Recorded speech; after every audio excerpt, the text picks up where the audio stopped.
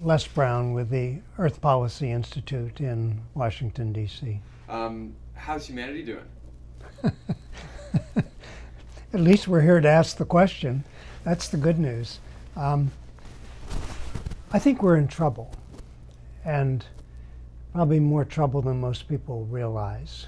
We look around the world and we look at the environmental trends that I've been tracking for decades now.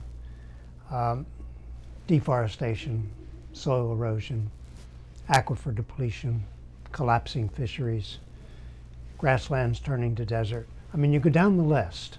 CO2 levels rising, temperature rising, ice melting. We've not turned a single one of these trends around.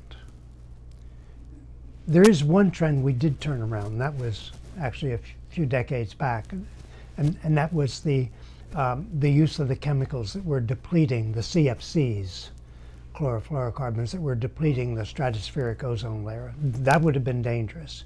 We got that trend turned around. We quickly phased out the use of CFCs and found substitutes that worked equally well.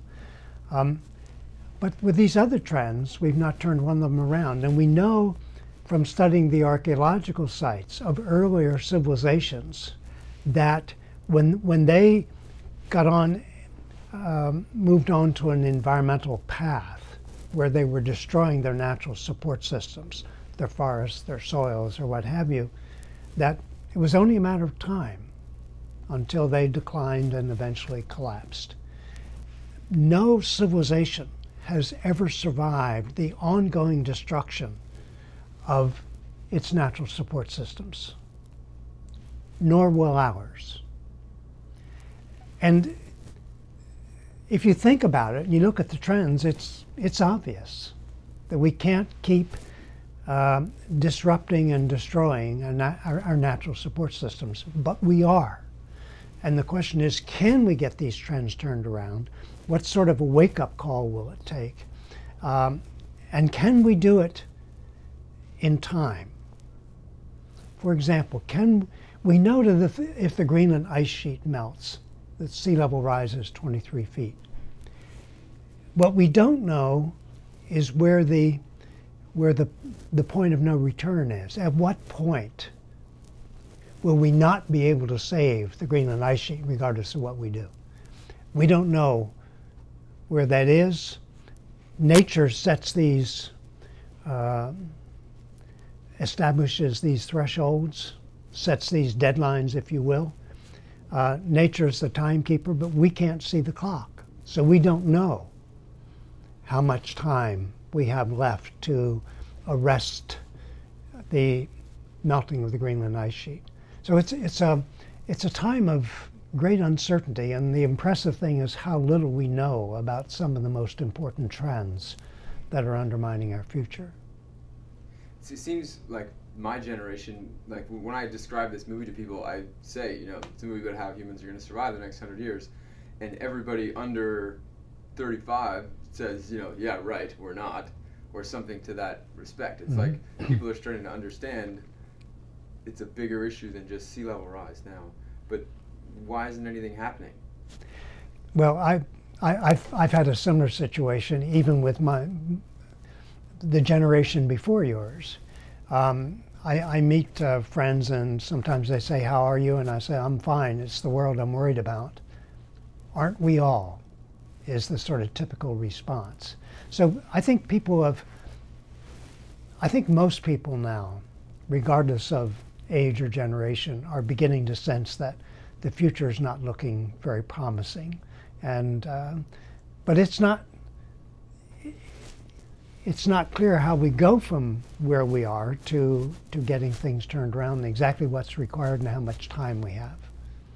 It seems to me like, buying Priuses and changing light bulbs isn't going to do it. It's like, it looks like most of our civilization is built upon destroying the world we depend on for survival, our economy and all of that. So to turn that around is going to mean a shift of monumental proportions.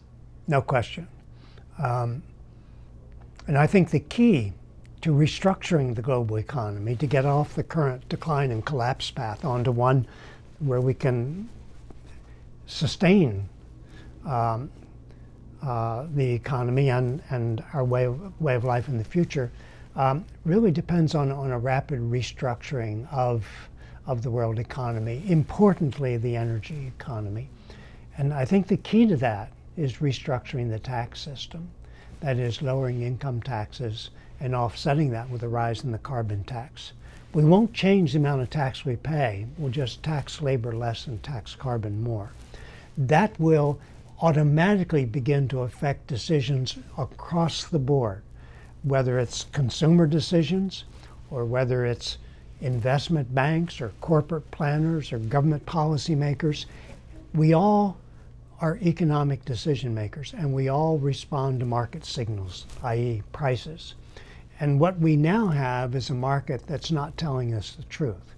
It says burning coal is cheap, when in fact burning coal is very costly, because if you include the costs of climate change along with the cost of mining the coal, then you can see how expensive it is. Similarly with burning gasoline. I mean, some people are moving toward more fuel-efficient cars. Priuses are selling very well now, but it's still a very small segment. But if we get the market to tell the truth, then we can see things begin to change. The problem is our accounting system doesn't tell us the truth. It reminds me a bit of Enron.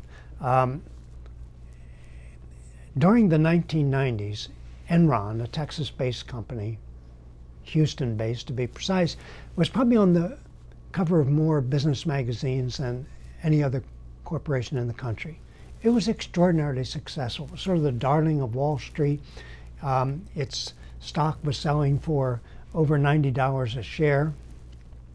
And then some people began raising questions, and some outside auditors began looking at Enron's books.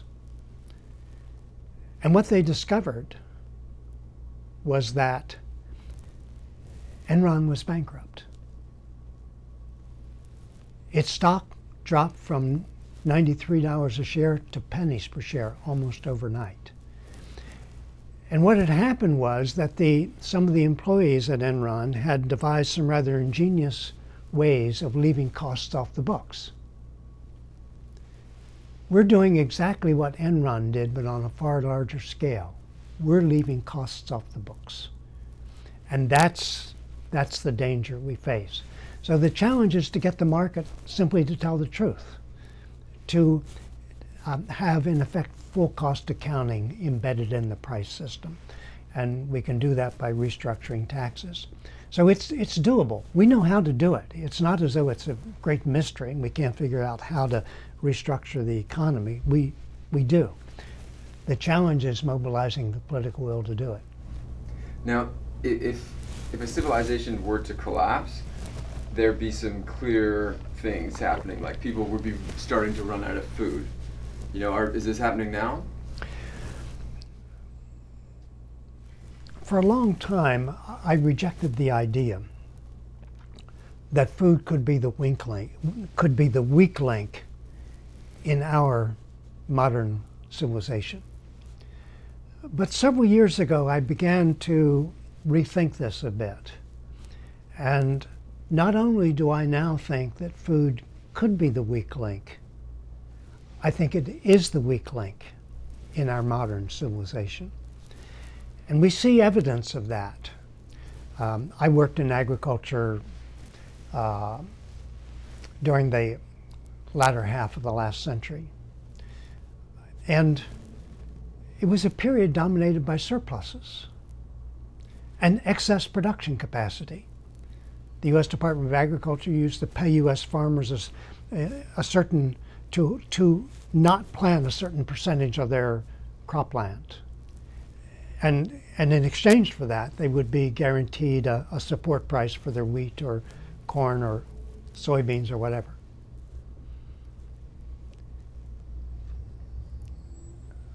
But we don't have that idle cropland anymore. We're flat out. We don't have excessive stocks of grain anymore, surpluses as we call them. I remember 1965, there was a monsoon failure in India. We shipped a fifth of our wheat crop to India to avoid famine. Not a big deal. We had plenty of wheat. But now we're in a situation where we don't have the surpluses. We don't have the huge stocks of grain. We don't have the idled cropland. And we're seeing the growth in demand for grain moving at a record pace.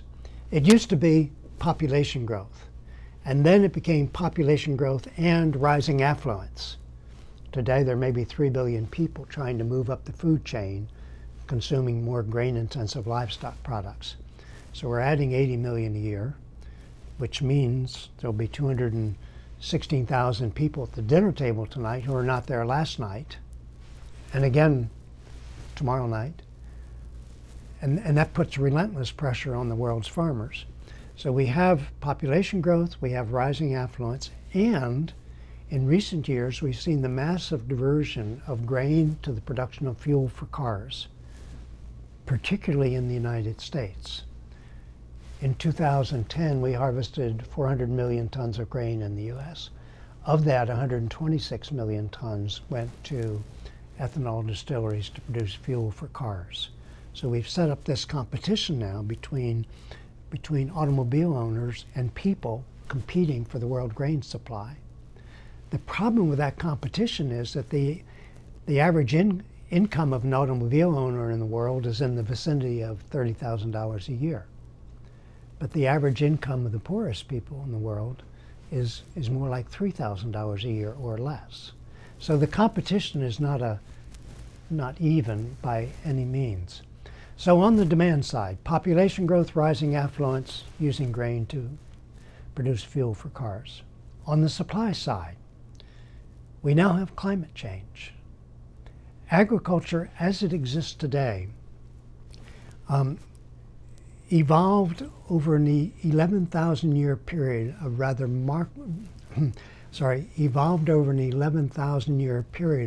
remarkable climate stability.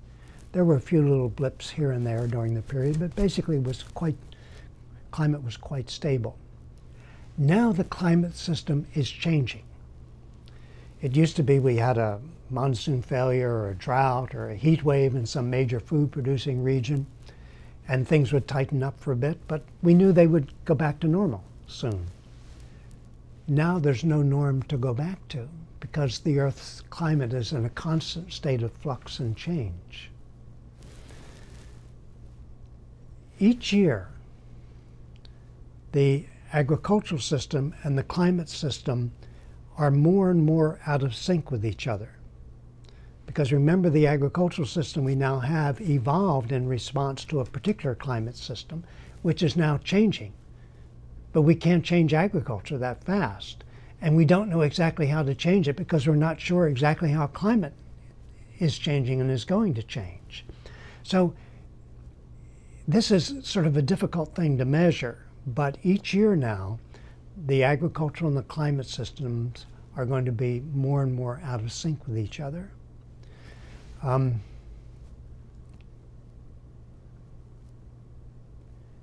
We have a rule of thumb that crop ecologists use for measuring the relationship between rising temperature and yields, which is that for each 1 degree Celsius rise in temperature during the growing season, we can expect a 10% decline in grain yields.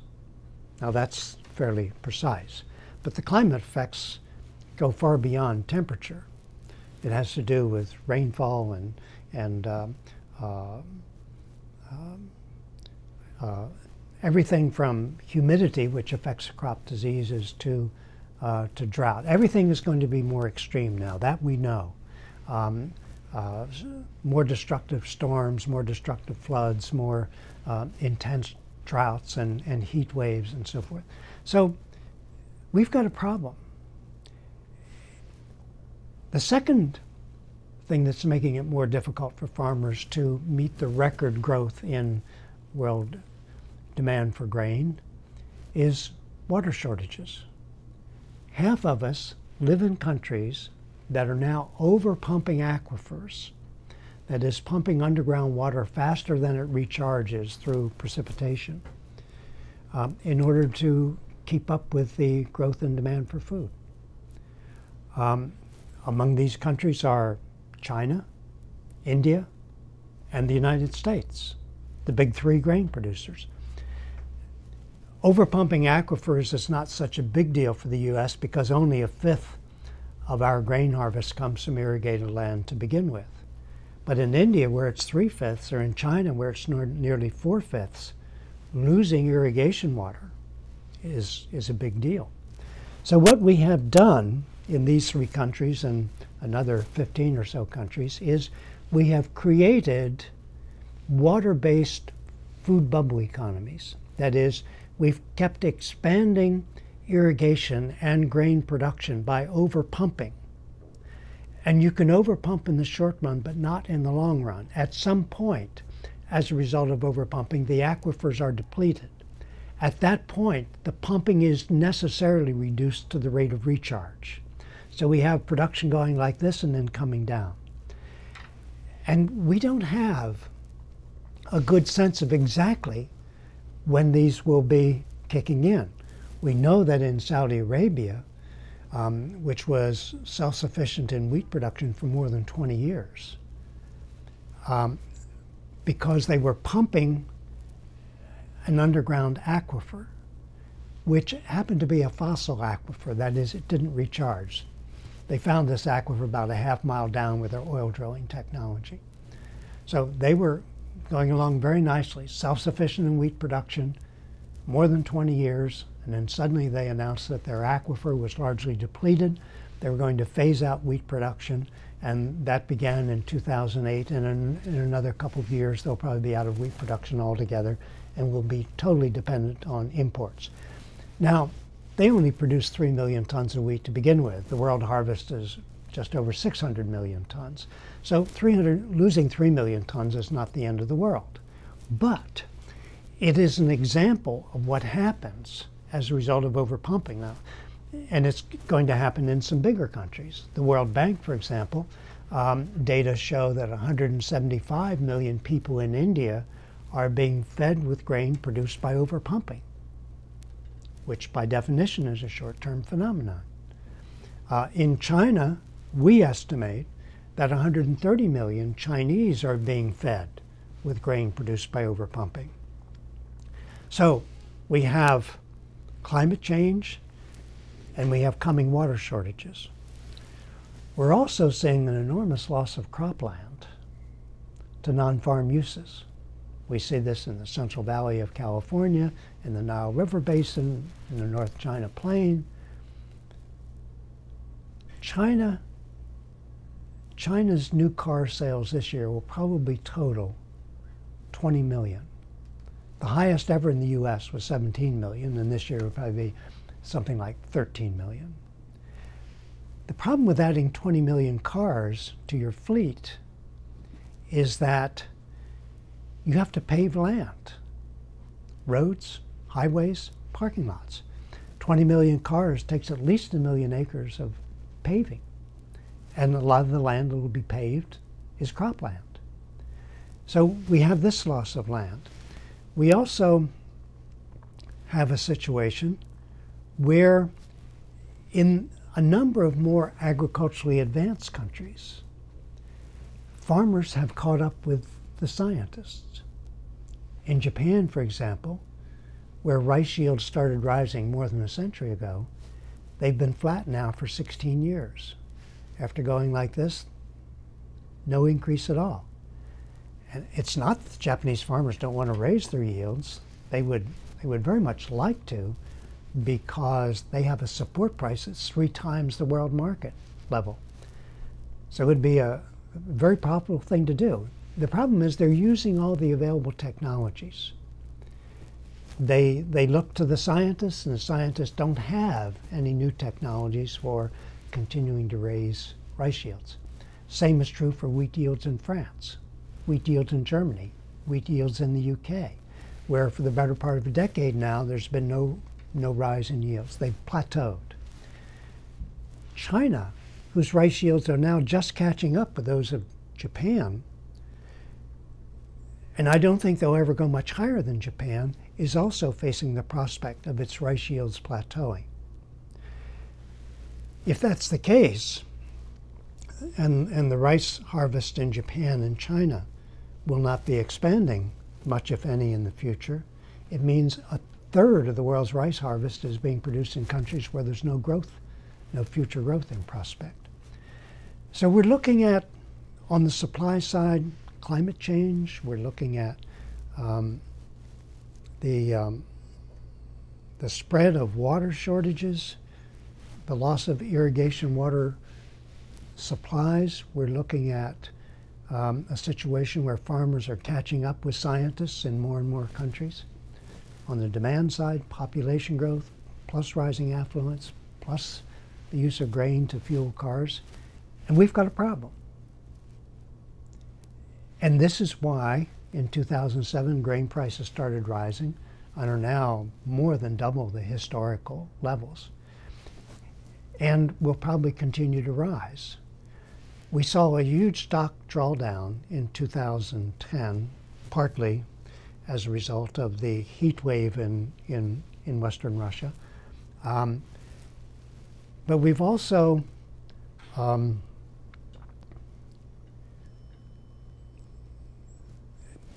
sorry, let me start that again. We saw a huge reduction in the grain harvest in Russia in the summer of 2010 as a result of heat, intense heat, record heat, and drought. Temperatures over 100 degrees in Moscow, never experienced before. In addition to that, partly as a result of that, world grain stocks were drawn down very substantially in 2010. 2011 was to be a year to rebuild grain stocks. Prices were very good in the spring at planting time, and farmers intended to plant a lot, but all kinds of weather events have gotten in the way. Drought in the southern Great Plains, especially in Texas, record rainfall in the northern Great Plains and the Corn Belt, so farmers can't get the spring wheat planted, can't get their corn planted. And we're seeing drought in Europe, drought in China, and suddenly it's becoming clear that we're not going to rebuild grain stocks in 2011. And in fact, they're probably going to be drawn down further, which means then that the earliest relief we can hope for is in the harvest in 2012. But I sense that this is the beginning of a tightening of the world food supply. And if I were to pick three trends that I think will tell us more about our future than perhaps any others, the first would be an economic trend. What's happening with grain prices? The second would be a social trend, the number of hungry people in the world. That's a trend that during the closing decades of the last century was declining. And then as we came into the current century, it started to rise and is now over 1 billion people and is climbing. It was down as low as 825 million, has been climbing, is over 1 billion now, and looks like it's going to continue to climb. And we now know that rising food prices are a source of political unrest in many countries in the world. The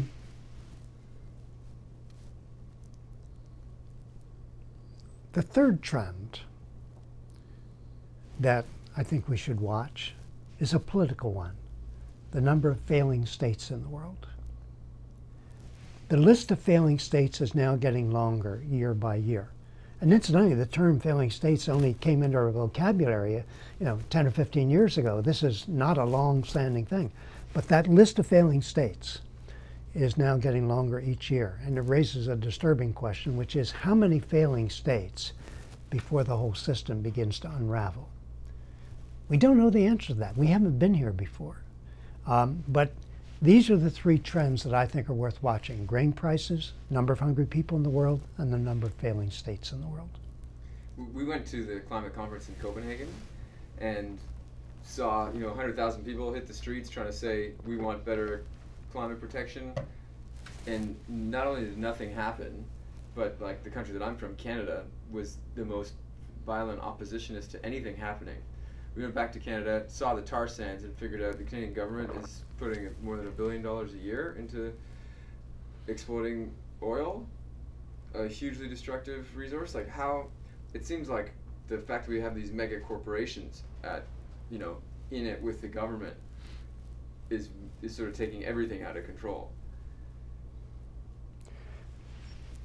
If we can get the market to tell the truth and reflect the full costs of getting the oil out of the tar sands in the Athabascan region of Canada, then that oil will become so costly we probably won't want to use it, and we'll begin looking at electric cars and building wind farms and running our cars on electricity, for example. If we can get the market to tell the truth, a lot of these things will begin to take care of themselves. But that's the big challenge right now. In terms of corporations and government, it seems like the fact that they're together is a major issue in this, and that's continuing to try to push our economy to grow further, to try to, you know, extract even the last bit of resources out of everything. Corporations, even well-intended corporations, can never stray far from the bottom line. They have to deal with market prices, not with real prices, what I would call real prices, that is the full cost of pumping oil and refining it and burning it, and the cost of climate change and so forth. So the challenge is to, if we can get the market to tell the truth, we won't have to worry about that corporate-government relationship, because they will be responding to market signals that will say it's time to invest in efficiency. It's profitable to invest in renewables now, not in coal or oil. Is there like one thing you'd want the sort of entire public to know about this that could help turn it around? One of the things I've done over the years is try to see how social change comes about. And I have sort of three models that I use. One I call the Pearl Harbor model, where you have a dramatic, traumatic event that changes everything. Another model I call the Berlin Wall model, where you have pressure building in a society for change, and suddenly you reach a tipping point, and the Berlin Wall coming down was the visual manifestation of a political revolution in Eastern Europe that changed the form of government of every country in the region, and essentially without bloodshed. And we did not see it coming. I had another example there.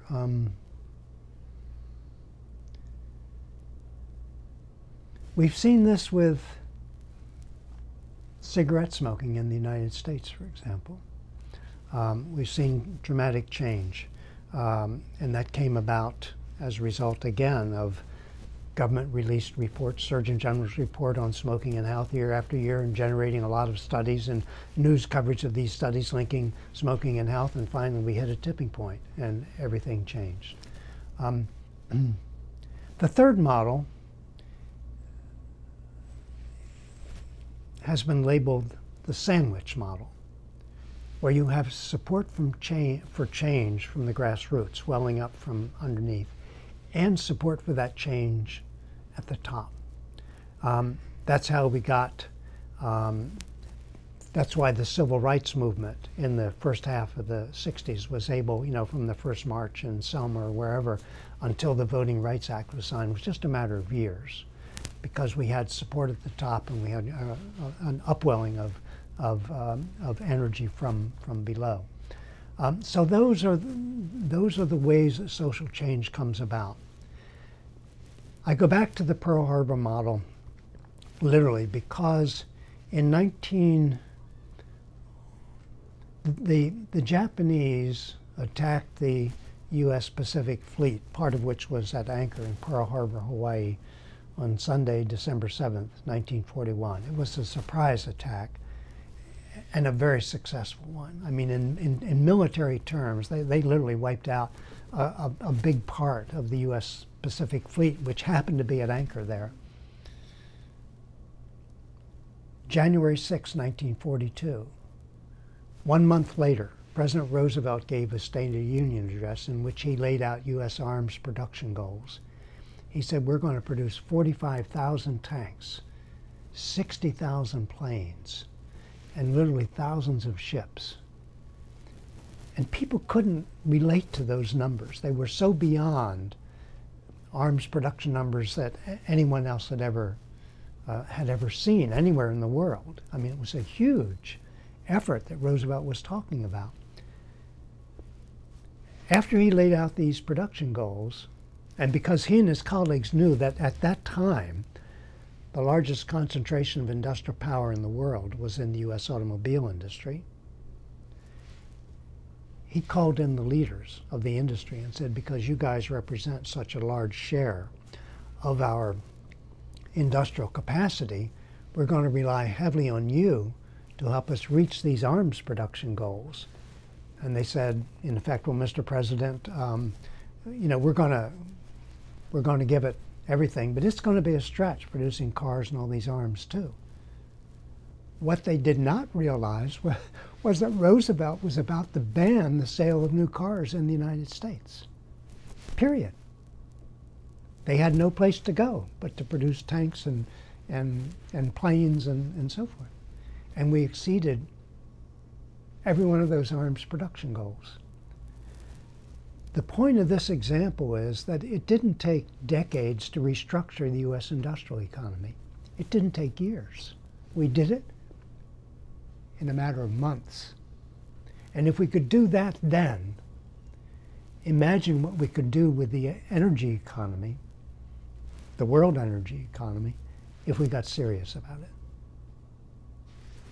Where do you find the greatest amount of hope in all this?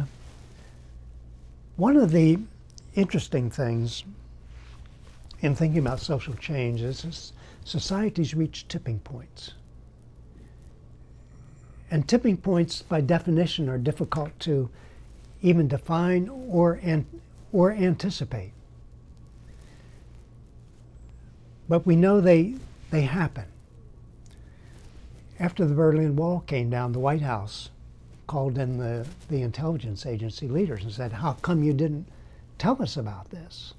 Not only did the intelligence community not anticipate the Berlin Wall coming down and everything that symbolized, but they had trouble explaining it after it happened.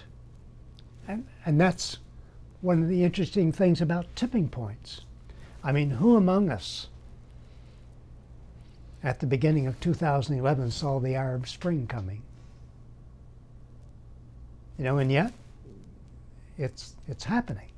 What the outcome will be remains to be seen, but huge change coming in a part of the world that's been successfully resisting change for generations now.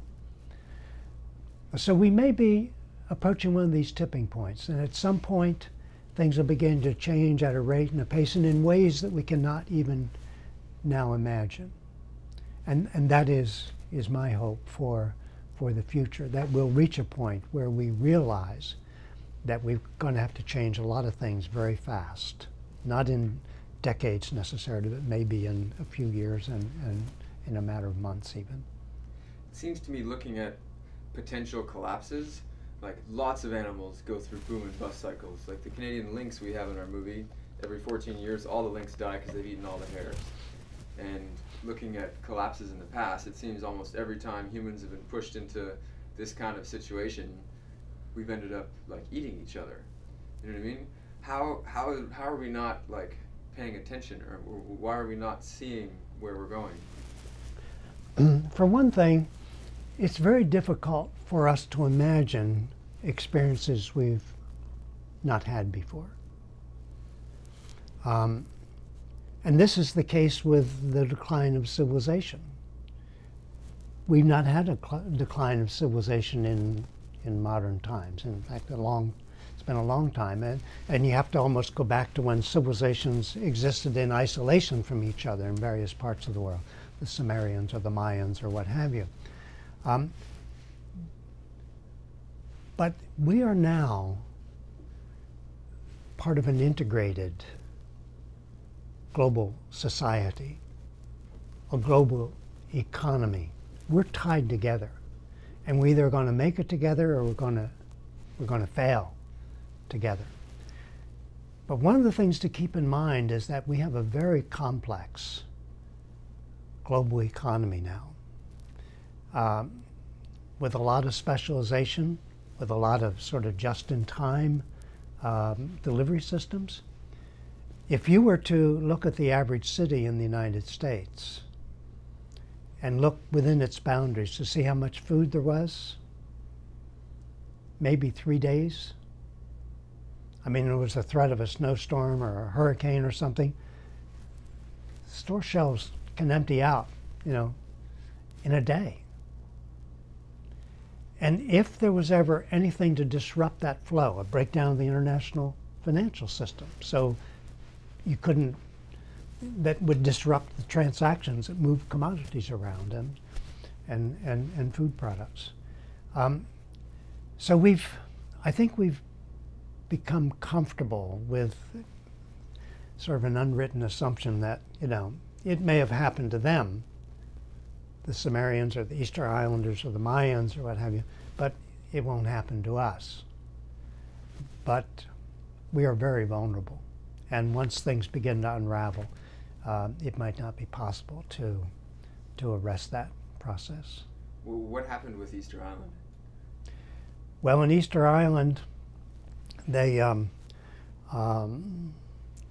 built a flourishing sort of small society there. They used the trees. I don't remember exactly when the Easter Islands were settled, but probably go back more than a millennium till the first people reached Easter Island. The population grew, and there weren't a lot of fish right around the island, but there were good fisheries not too far away. So using the trees, they built these boats where they could get out and even get to dolphins and other species that provided a lot of food. But then over time, as the deforestation of the island progressed, because they used wood for fuel, then finally there were no big trees left. And they couldn't reach those prime fisheries that had been sustaining the growth of their population. And so suddenly, if you go through the archaeological sites, you see that in going down, that, you know, far down there were bones of fish and dolphins and so forth. And then suddenly, at some point, they start mixing with human bones. And the reason was cannibalism.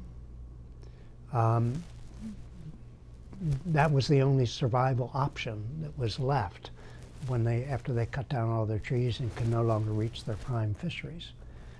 Now, you say, did they know what was happening? They must have had some sense. If they were losing their trees, eventually they'd lose their boats and couldn't reach their prime food supply. But they weren't able to do anything about it. And in a sense, we know. It's not as though we don't know what's happening in the world. We have an enormous amount of data on everything from soil erosion to climate change. And we know what needs to be done about it. We know how to conserve soil.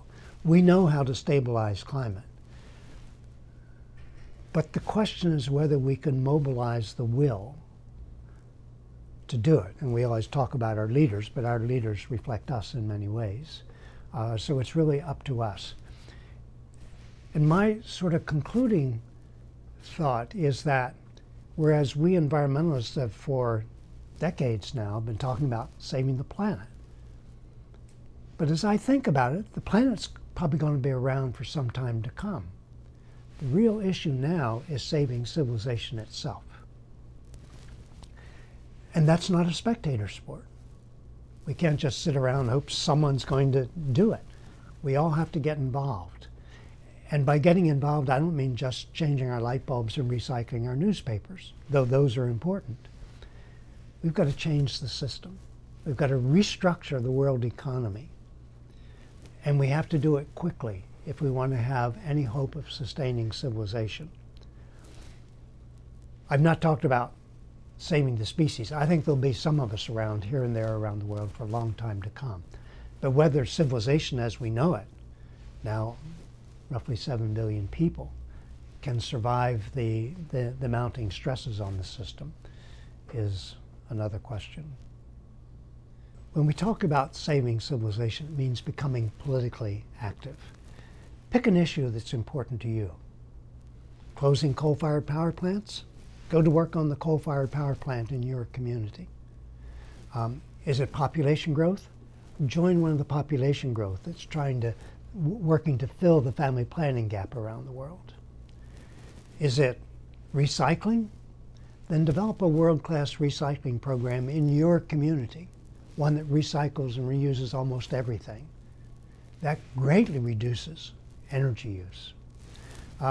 So pick an issue that's important to you. Find some friends, maybe, who share your concerns and interests. Organize and go to work. Whether it's your city council or your elected members in Congress or what have you. We've got a lot of work to do, and we've got to do it fast if we're going to reverse the trends that are so clearly undermining our future. We're going to have to do it together. We used to talk about national security. It's now a meaningless term. There is no national security without global security. We have, here in Washington, a definition of security that we inherited from the last century. A century that was dominated by 2 world wars and a Cold War.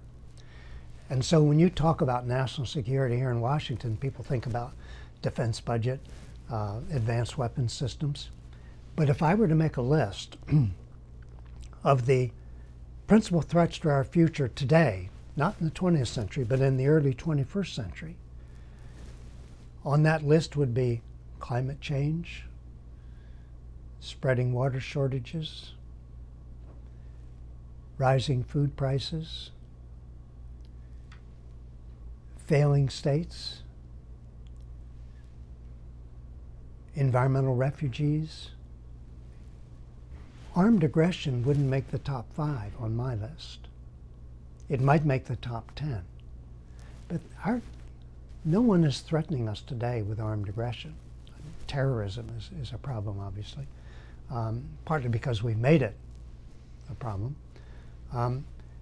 But it's time to redefine security, and not only in an intellectual sense, but in a fiscal sense. When we look at the things we need to do, whether it's reforestation or filling the family planning gap, that whole package of things that we call Plan B, it comes to about $200 billion of additional expenditures per year, which seems like quite a lot, and it is. But it's less than 1/3 of the US military budget.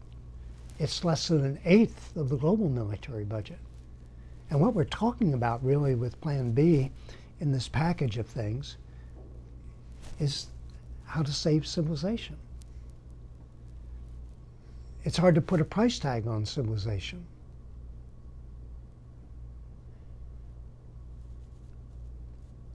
So that's where we are. I think redefining security is the #1 sort of policy issue in terms of setting priorities.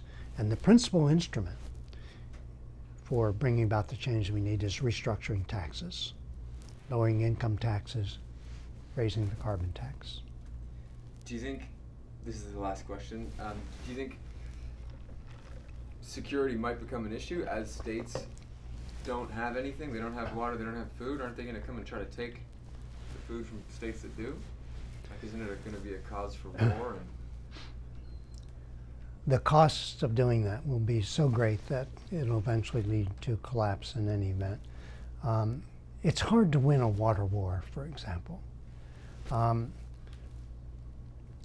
with climate change, it affects all of us. There's only one world grain market today.